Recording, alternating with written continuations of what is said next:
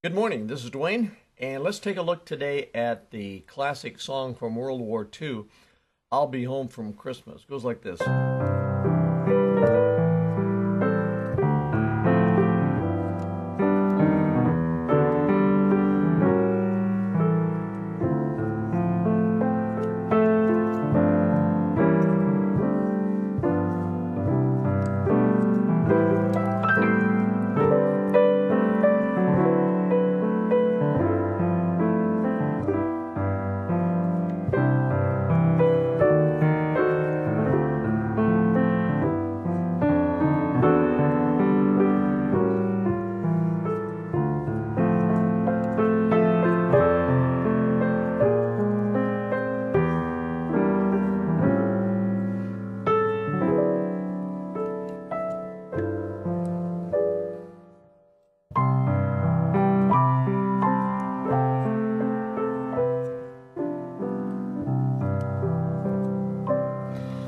It's a beautiful song, not a very long song, but it was one of the great hits of World War II. In fact, I think it was the biggest song eventually of World War II, and certainly the most requested around Christmas time.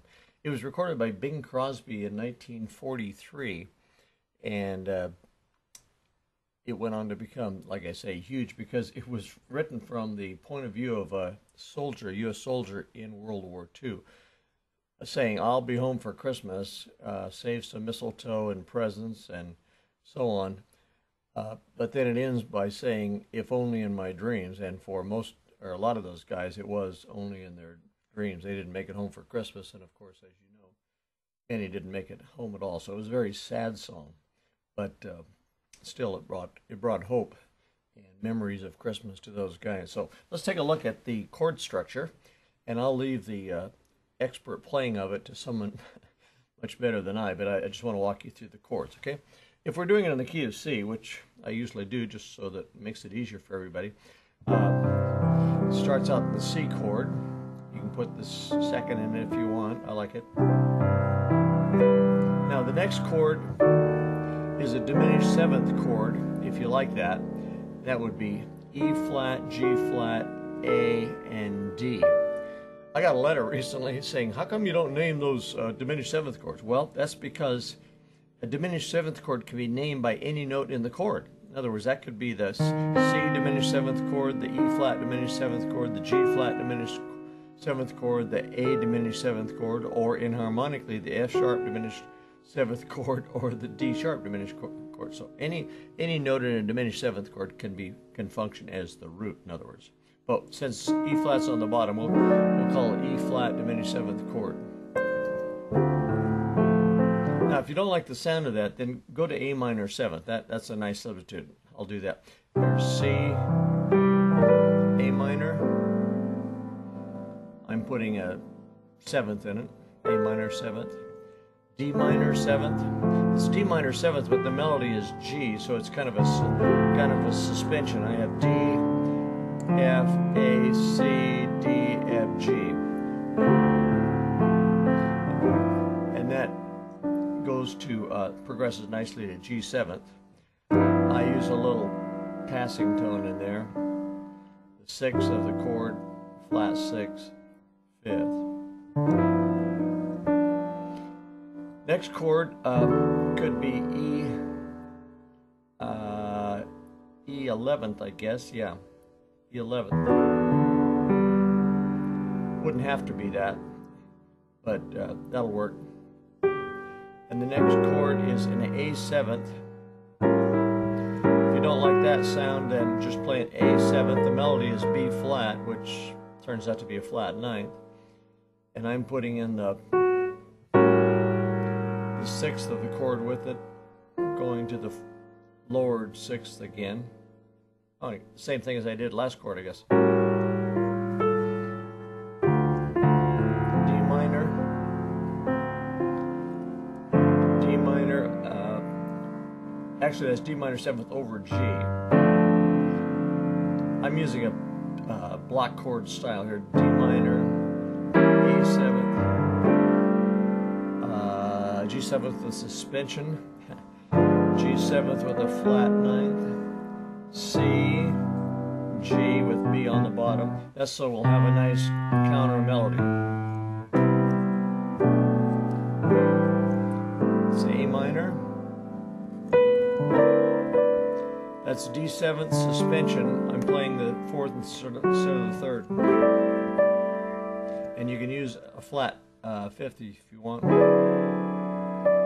I would resolve that if you use it.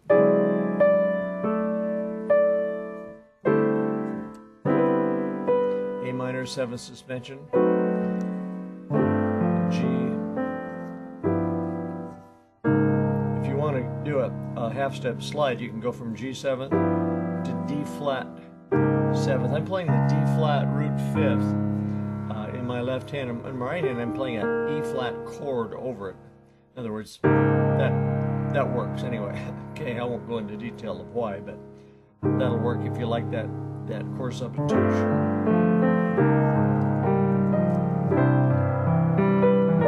I'm using A minor, D minor 7th, G 7th. Now if I wanted to go from G 7th down, I'm headed for E 11th again, but I think I'll go down via F 7th with a flat 5th there. There's that E 7th, E 11th, A flat again. Oh, I'm sorry, A 7th again, D minor 7th, F 6. I would use a substitute chord there, B flat 7th. And here you have your choice between E 7th, or you could go E diminished 7th if you want.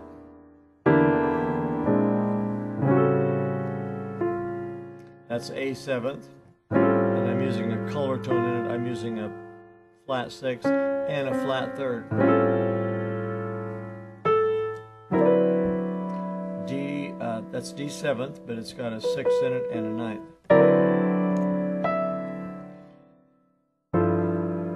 That's D 7th, but I have a 9th in it. And that's G 7th with a flat 9th. And then to end it,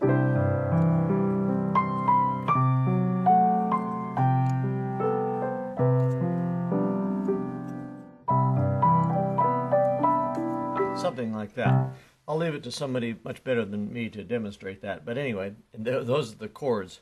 So I just wanted you to have that walkthrough. So if you enjoy this sort of thing, tune in again tomorrow when I'll have a different video for you. And come on over to PlayPiano.com and sign up for our free newsletter on chords and chord progressions. So I hope to see you there. And meanwhile, Merry Christmas.